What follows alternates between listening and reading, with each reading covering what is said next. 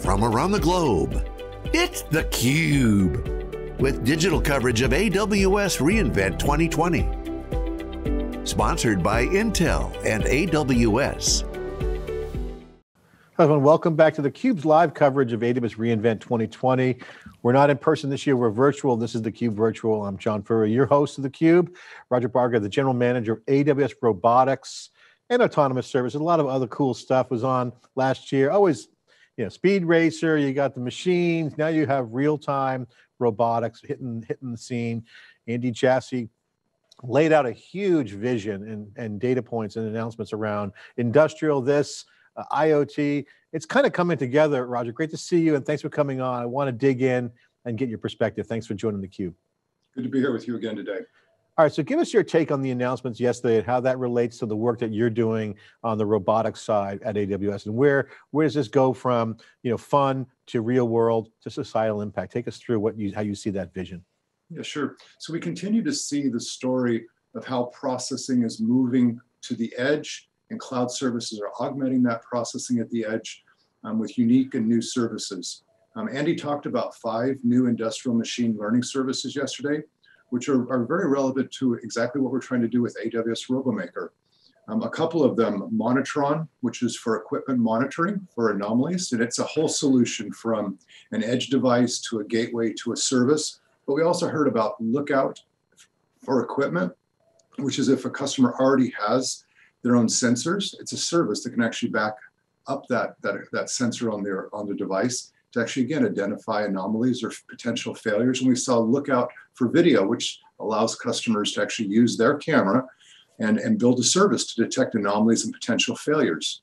Well, in AWS RoboMaker, we have ROS Cloud Service extensions, which allow developers to connect their robot to these services. And so increasingly, that combination of being able to put sensors and processing at the edge, connecting it back with the cloud where you can do intelligent processing and understand what's going on out in the environment. So those were exciting announcements, and that story is going to continue to unfold with new services, new sensors we can put on our robots to, again, intelligently process the data and control these robots in industrial settings.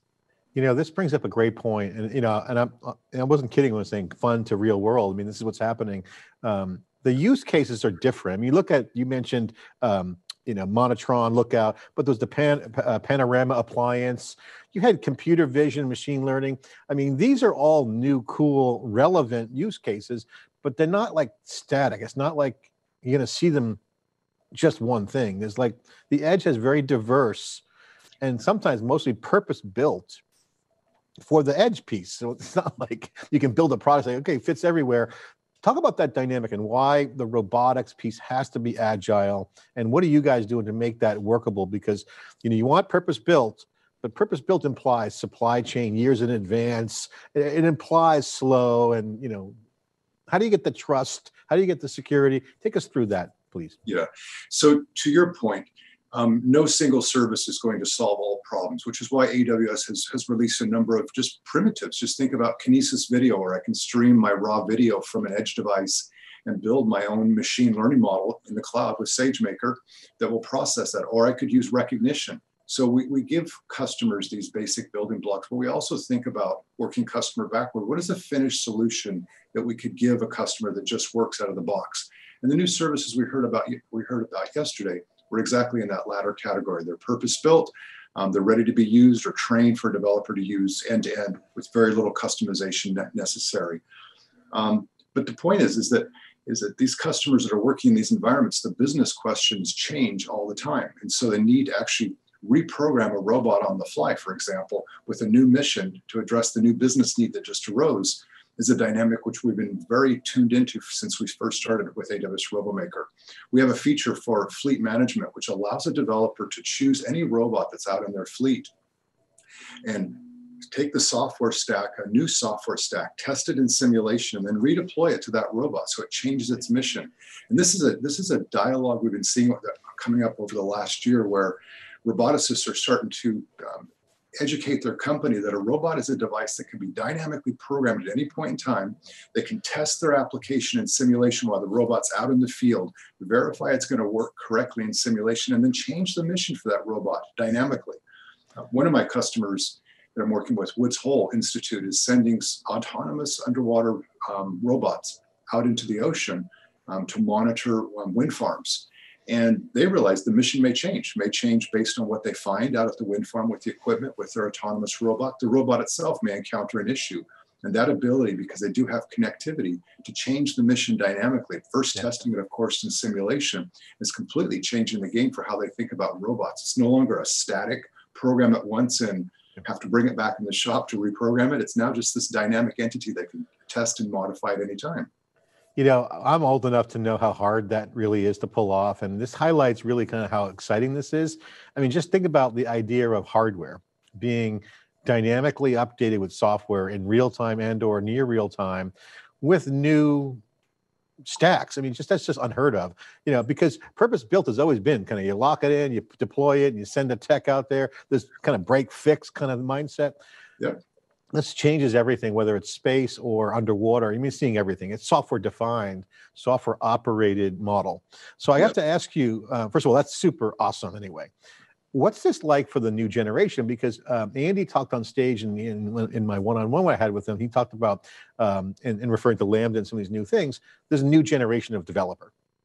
So you got to look at these young kids coming out of school. To them, they don't understand how hard this is. They just look at it as lingua franca, software-defined stuff. So can you share some of the cutting-edge things that are coming out of these the new talent or the new developers?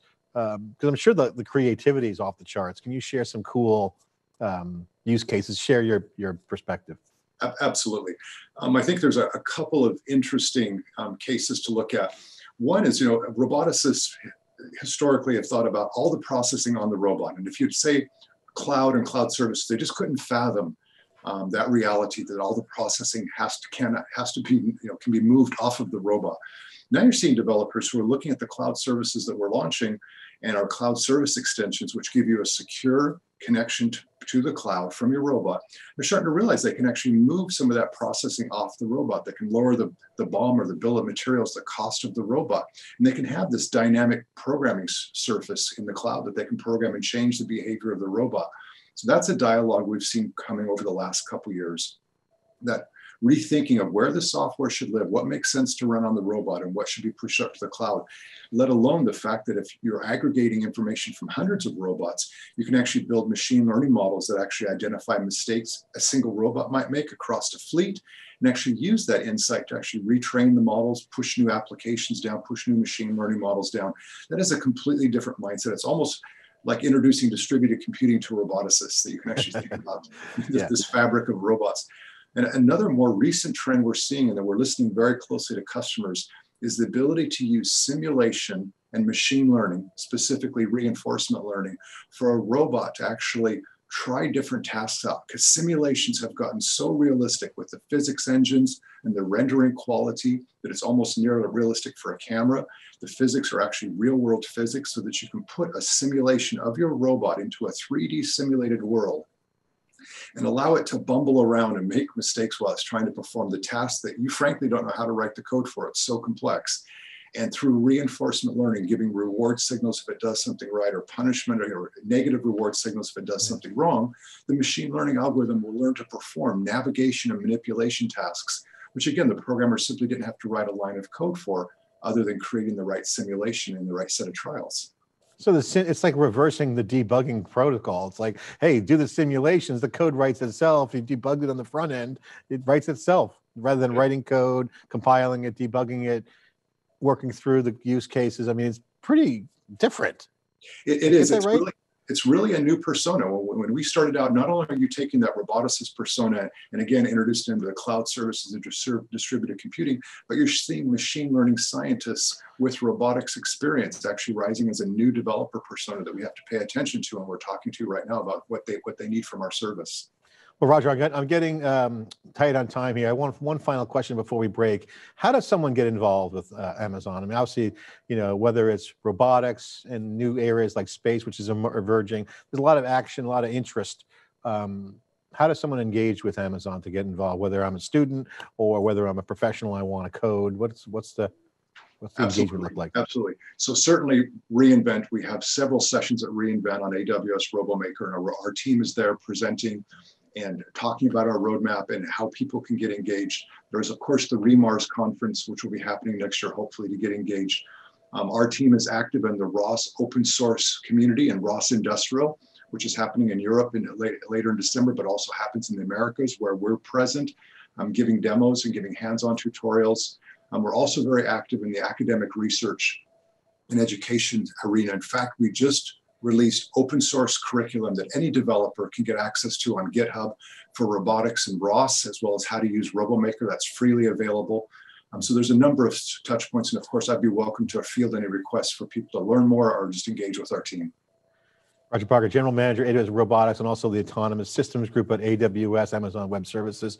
Great stuff, and this is really awesome insight. Also, you know, it's candy for the developers. It's the new generation of people who are going to put their teeth into some new science and some new problems to solve with software. Again, distributed computing meets robotics and hardware, and it's an opportunity to change the world, literally.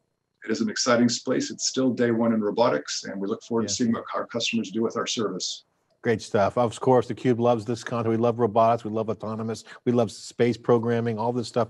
Totally cutting edge. Cloud computing, changing the game at many levels with the digital transformation. This is theCUBE. Thanks for watching.